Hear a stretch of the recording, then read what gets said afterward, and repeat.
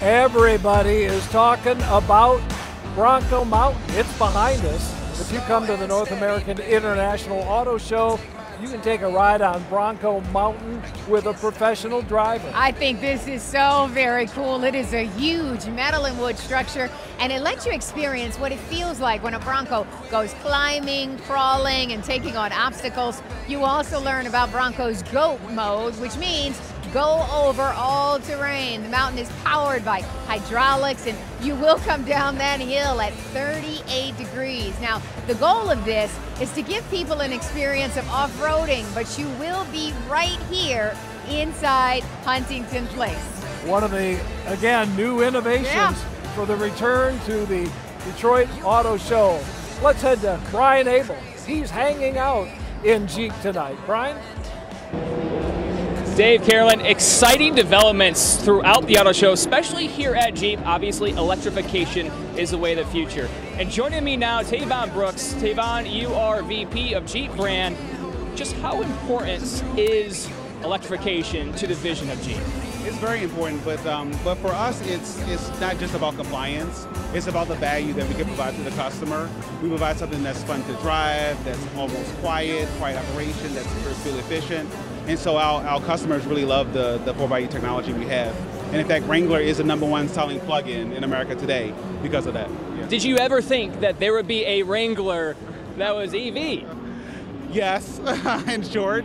I mean, we all are moving there, but for us, it's about capability.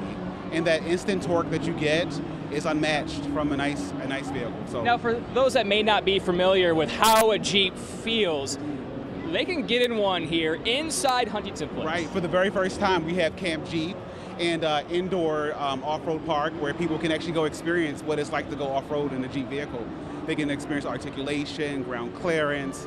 We have a mountain, that's a 23-foot tall mountain that they can go up at a 45-degree angle. So yeah, just come check us out, yeah.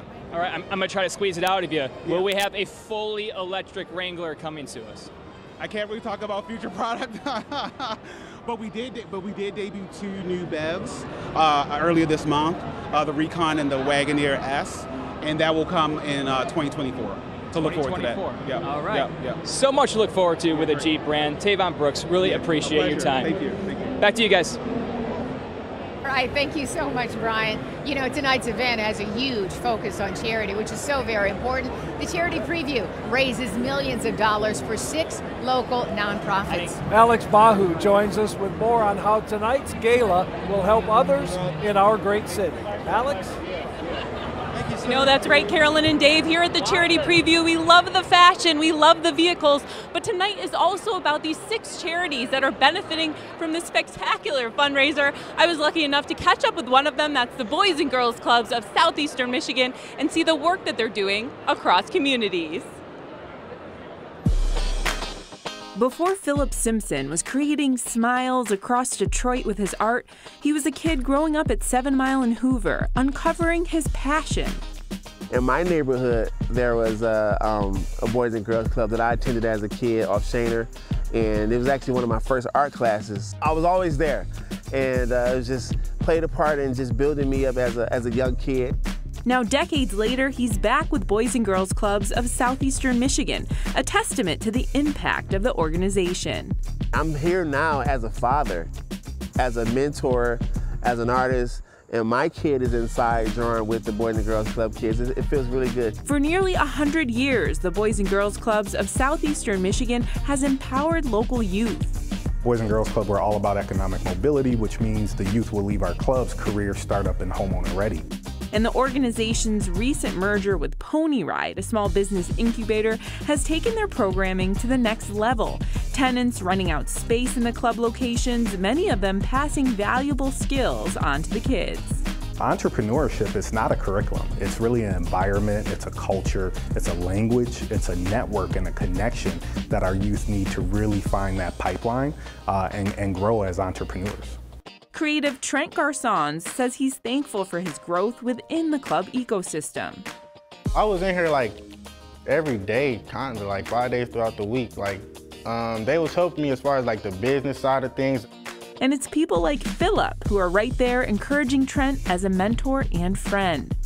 He just gave me a different perspective on how I can take my art.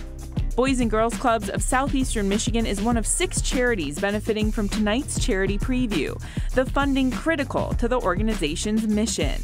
We want what happens in these 4 walls to permeate throughout the entire community and lift up the entire community and ultimately lead to economic revitalization for these neighborhoods. And a push for more of those full circle success stories that are certainly something to smile about. We're just gonna keep it going, keep the smiles going, keep the energy going, and know that you can change the world with one smile at a time. And of course, I'm still smiling just thinking about all of the wonderful work that they do in all of these charities. So deserving. Carolyn and Dave, back to you. Absolutely, Alex. The Boys and Girls Club, I mean, they keep kids out of trouble. They inspire them about their future. Just so important for our community. And that's why this night is so important as well, so we can help those individuals advance. So much to see and do on the show floor. Next, we take you inside Cadillac's special Electric Theater. That's next.